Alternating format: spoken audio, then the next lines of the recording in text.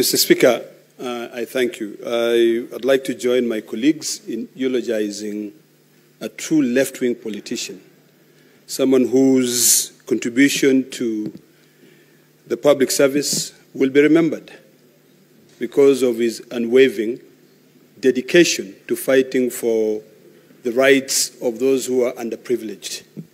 Mr. Speaker, when I was growing up, the late Honorable Lawrence Sifuna played a critical role in shaping the life of many people in this country who went against the status quo. When he was fighting against the government policies, when people could not dare do that. When he was criticizing the former Attorney General, who was very, very powerful, the late Charles Njonjo, in terms of policies that we are witnessing today. Mr. Speaker, I would say that it is the spirit of the late Lawrence Sifuna which is now troubling us. It is the one which is making us restless, such that you can hear my good friend, my chair of energy, criticizing a government which he helped form.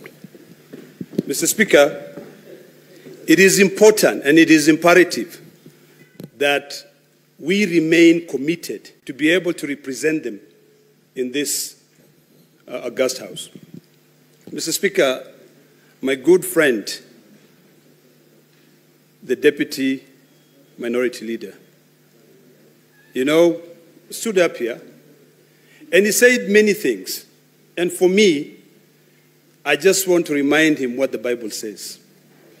The Bible, in Timothy 4, verse 12, says that let no one despise your youth, and the youth should be allowed to explore their life, even to keep the kind of hair they want to keep. Mr. Speaker, when we stand here now troubled by the spirit of the departed soul, the late Lawrence Sifuna,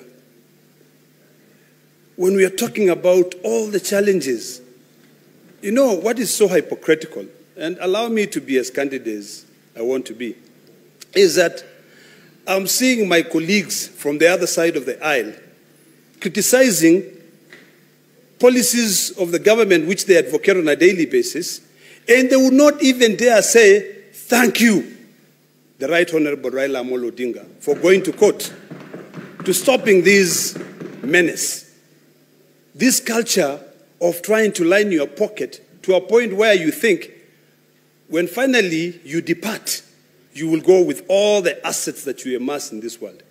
Mr. Speaker, what is ailing this society now, this country? I'm telling you, I don't even know why we should stand here and all of us just blame Ruto. No. It is the legislators who passed those laws. All the challenges we are going through, it is us. Can we please bring a mirror and look at the mirror? And you look at the mirror and you say, if KICC is sold, it is me to blame. Because what is Ruto? He's the president, yes, but you are the one who will give him the power to sell it. So I think we should stop lying to Kenyans and to be honest, and now with the spirit which is troubling us of the departed soul, a true left wing who fought for the rights of the people who suffer. Let it continue troubling us to a point where we will say no. Because they're the ones who shaped the future of this country, really. They are the ones who started fighting about liberation.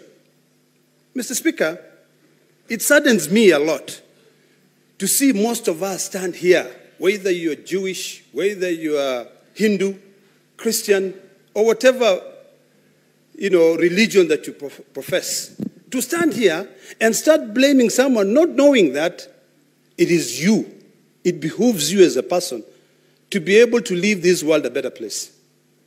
Today we are being very spiritual, and today I'm being extremely spiritual. But in Psalms 116:14, the Bible says that I will pay all my vows to the Lord in the presence of all his people. So I think it's about time now we start asking ourselves, what is enough? Is our salary enough? We've talked about the issue of the oil.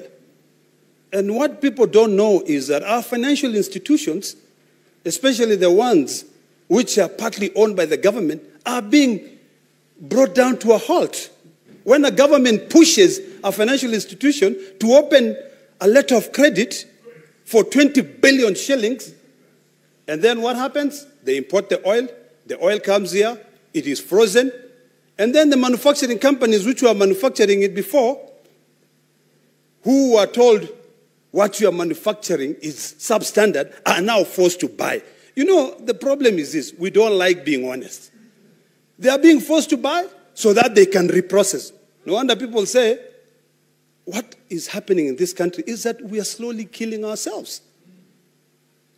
We are now, in fact, when I was coming in, I saw a small clip of someone saying that, listen, we voted for a government that will slowly kill you by, you spend most of your time taking care of yourself. You go to clubs, you avoid getting HIV, but then you go home, you buy oil that will give you cancer. But don't worry, you can borrow from the Hustler Fund, 500, to be able to do what?